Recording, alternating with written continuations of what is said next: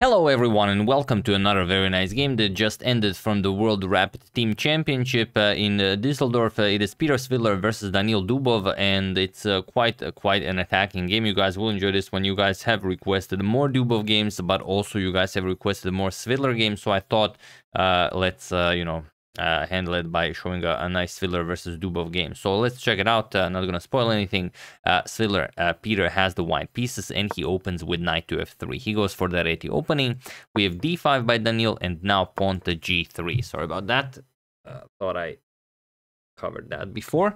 G3, he goes for the King's Indian attack. We have G6 and pawn to D4. We have knight to F6 and now pawn to C4.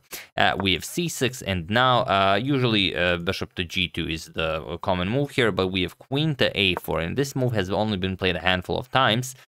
D captures on c4, queen captures on c4, and now bishop to g7. So okay, a few more moves will be played, and players will transpose into known territory, castles, and pawn to b5. Now, what's interesting about this pawn to b5 move is that Dubov already had this position. He had it with black. He faced it against Levon Aronian and Hikaru Nakamura, but Svidler also had it with black. He played it against Shahrir Mamedyarov, and all three games, I believe, ended in a draw. So both of them very much familiar with this position. I believe we have queen to c3, and now bishop to f5. There is a game where knight to e4 was played, just continuing the attack on the queen, where a5 was played. Also a queen to b6 move is known, but here we have just bishop to f5, and it is now as of move 9 that we have a completely new game. So, okay, rook to d1, makes sense to align the rook nicely with the queen. We have pawn to a5, of course Dubov wants to push b4. We have queen back to e1, Svidler now frees up the c3 square for his knight, and he wants to strike in the center with pawn to e4, and bishop to c2. Dubov is being annoying with the bishop, says, alright, you have to move your rook to a less perfect square than d1. So, okay, rook to d2, for the moment hindering the development of the dark square bishop. Bishop goes back to f5, and now knight to c3. Now he's ready to execute pawn to e4, so Dubov stops it by playing knight to e4 himself. We have rook back to d1, also the rook is attacked now. Rook back to d1, and now knight captures on c3, probably trying to be very much annoying with the bishop. If Peter captures with the pawn, then he's going to play bishop to c2 right back. So Peter captures with the queen, and now pawn to b4. Attacking the white queen, and yes, it is the strongest move in the position. Queen to b3, and now comes knight to d7. Now it's time to develop all the other pieces. We have knight to d7, and now bishop to g5, putting pressure on this e7 pawn, and Dubov just moves it. Queen to b6. Now, bishop captures on e7 is not really a threat. If you capture this, then rook attacks bishop. Once the bishop moves, you lose the e2 pawn, so it's basically a trade of the e pawns. So rook a to c1, and now we have pawn to a4, winning more squares here on the queen side. We have queen back to e3, and now bishop to e6, putting pressure on this a2 pawn. So pawn to a3, and now Dubov again being, harassing that rook on d1, bishop to b3, we have rook to d2, and now, okay, you could play something, but first he wants to take care of the tension on the queen side. He plays b captures on a3, b captures, and only now rook f to e8. We have bishop to h6. Peter continues with his plan. He wants to trade off the dark square bishops, and bishop to f6. We have queen to f4, and now Dubov tries to figure out a plan. You could go for something like rook a to d8, but he goes for knight to f8. He wants to play knight to e6 and chase away the black queen from such an active square. But Peter beats him to the punch. He plays knight to e5. And okay, how does this change anything? Well, knight to d6 attacks the queen, but also knight to d7 attacks the queen on b6. Now, the question is, can you trade queens here? You cannot. If you play knight captures on f4, knight captures on b6 comes with an attack on the rook. And now there's just no good move you could play. If you play rook a to b8, seems like you're doing fine. You say, okay, you capture my rook, my knight, I'm going to capture your knight. But all of a sudden, bishop captures on c6 happens. And this bishop was crucial there. Dubov would have used it to play knight captures on g2, so he doesn't have to worry about spending an extra tempi to get rid of the knight from f4. And now, okay, you're just dead lost here. Your rook is hanging. If you play rook somewhere, you could play it to d8, knight to d7. Now, again, attacks the rook. Your knight is still hanging, and there's just no good move to play here. Rook b to c8 can be played. And now, okay, it does come with a little trick, because if you capture with the knight, then rook captures on d7. You cannot recapture due to the rook on c1 being undefended. But you can just eliminate the bishop with check, and then after he captures, you just pick up the knight on f4 for free. That's pretty much it. There's no way to pile up on the bishop on c6. So instead, after knight to d7, Dubov just goes back, queen to d8, and now Peter eliminates the bishop with check. Knight captures, we have pawn captures, and now queen to h4. And okay, and now Dubov's pawn structure is a bit messed up here, but that's not everything that he has to worry about. Bishop captures on c6 is the threat. The bishop and rook are attacking it, so he has to stop it somehow. But how could he do it? Can he play something like bishop to d5? He can, but then e4 is an automatic. So instead, we have rook to c8. Dubov decides to give up the c6 pawn, and Peter captures it. Rook captures on c6. And here, there is one very tricky line. Dubov is now just down a piece, and he will have to suffer due to Peter having the passed d pawn. But there is one very specific line that allows Dubov to basically draw by force.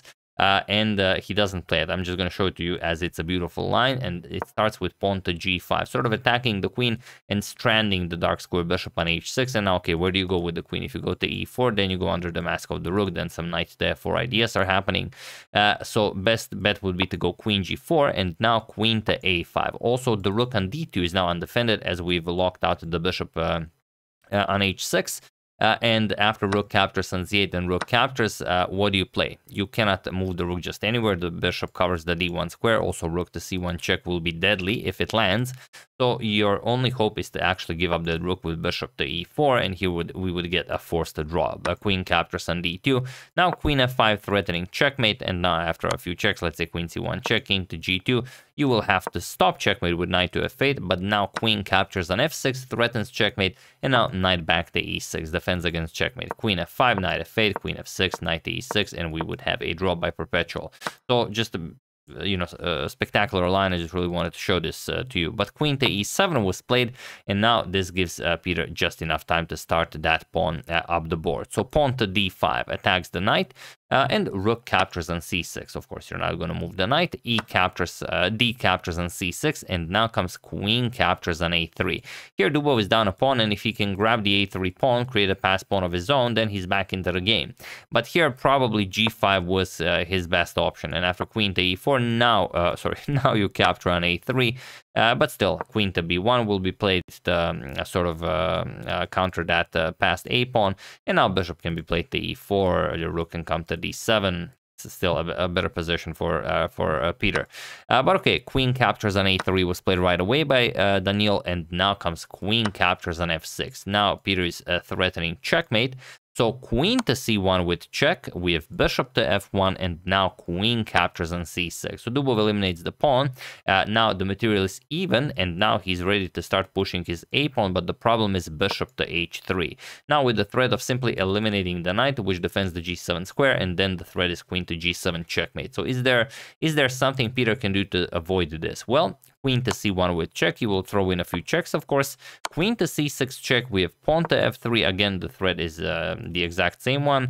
And now queen to c7. This is a great attempt by Daniil, because now if you play bishop captures, then f captures, and the g7 pawn is defended, and now the a pawn starts marching forward.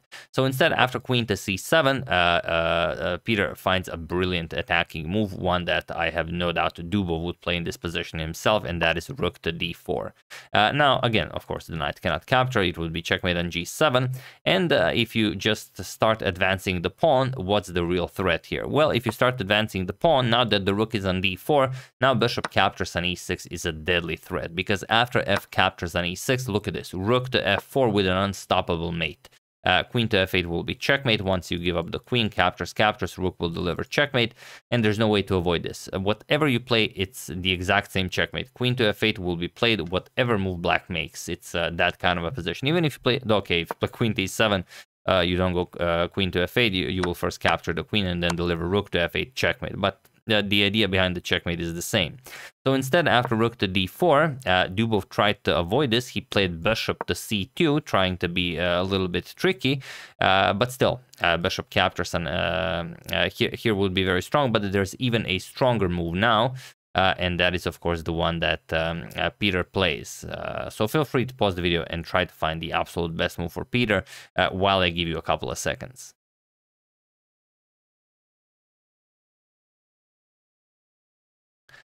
So for those of you who were able to do it, congratulations on paying zero attention to what I was saying as I gave the solution away. And for those of you who just want to enjoy the show, it is, of course, bishop captures on e6. Why does it work now? Well, the reason is, of course, well, once f captures on e6, you will play rook to c4. This is what This is what Peter played, and it was in this position on move 39 that Daniil Dubov resigned the game, as there is nothing more to be done here. Now you have to choose. You either you cannot move the queen from the 7th rank. You get checkmated, and if you just move the queen, doesn't really matter where. You could play queen to a7. Okay, it does look like maybe you're gonna be able to pose some threats here if rook captures on c2 is played, but the threat now is not rook captures on c2. The threat is rook to c8 with the threat of mate in 1, and there's no way to avoid that. Rook captures on c8 will be met with queen captures on e6, a nice check fork here, and if you go here, then this is just a nice mate in 1, queen captures on c8 as the bishop covers g7, and if you block with the queen, then it's just, well, the same checkmate, only in 2. Queen captures on c8, queen will block, and now queen captures on f8. So very nicely done by Peter, eliminating Dubov like this. He played very natural moves. Dubov tried to work his magic around Peter, but Peter, wasn't interested in any of that kind of chess. And when he gave him this opportunity that we've mentioned after, this queen to h4 was played, he just didn't find this crucial g5 idea. It's a brutal line. Of course, you do not find something like that in rapid chess, but that's why we show games afterwards. They are played, on the internet. So yeah, that's the game. Hope you guys enjoyed it. If you have any other game that you've enjoyed from the second day of the World Rapid Team Championship, use #suggestion in the comments, and I will definitely go over them. So yeah, once again, really hope you guys enjoyed it. I would like to thank Robert Bloom, Andrew Woolley, an anonymous person, GrizzlyChessFestival.org.gg, and India Moon for a contribution to my channel. Thank you a lot. I really appreciate it. As usual, you can check 2 of my previous videos here. Thank you all for watching, and I will see you soon, continuing to check up on your wonderful suggestions and whatever else happens in the chess world. So thank you all. I will see you soon, and have an excellent rest of your day.